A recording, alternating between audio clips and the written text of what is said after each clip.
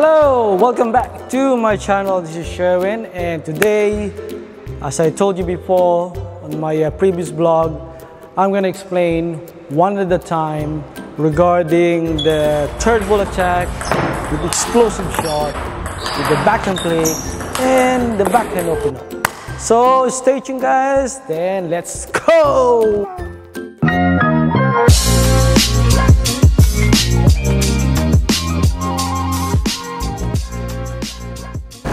Okay guys, as I said before, so we're gonna start first on the explosive shot. So the explosive shot is very important because everything about the technicality of your stroke. So I'm going to the table.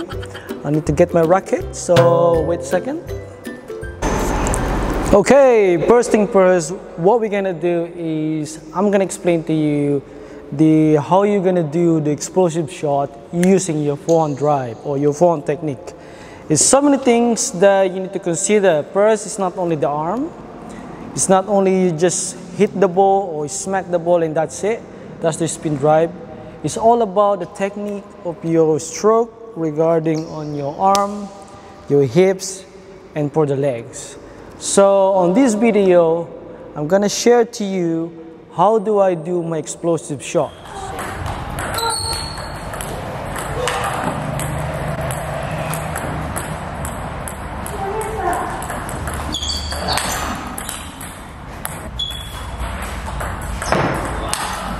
Let's start from the legs position. So from the leg position, make sure you're always square, bend your knee because you need to get the power coming from down to go up using everything, your body and your arm as well.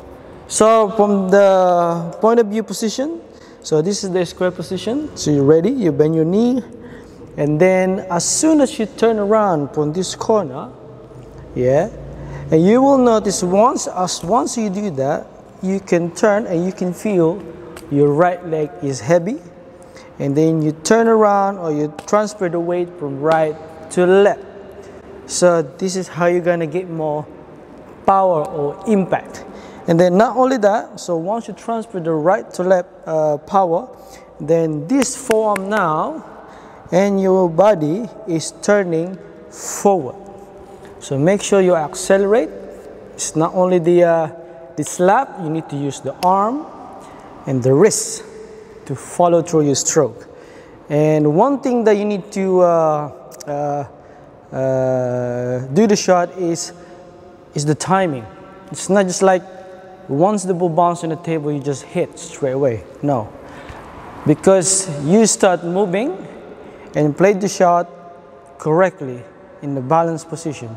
So from this stroke you need to turn around and you need to follow through. So if I have the ball here, once you turn around, make sure the right contact is hitting in that stroke. Okay, so for the common mistake, some people they do like this. Mainly people they not do the footwork properly. So what I'm gonna suggest to you is, let me arrange the camera because they won't see me properly. Hang on, yes. Okay, so some people when do the explosive shot, as I turn around, mainly they do just turn like this and they use the arm, so you don't have to use that. So make sure you need to use your body to turn and your legs position to get your balance. Yeah, so from that point of view, from right to left transfer, make sure it's not just like you go like this and you just hit. You need to turn around using your hips to explode the power. So that is the proper technique for the explosive shot. So mainly you can practice more on the mandibles, or if you have the machine, much better. If no one, then you can practice with your partners. To set up your explosive shot, so mainly from your serve, you can start a side spin, or float serve, or a knuckle serve, or anything. That's the easiest way you can do your explosive. Sometimes you can start a pass ball, and you turn around, you can hit the ball really hard, or a little side spin. So when the balls go up, you can smack it, use your power,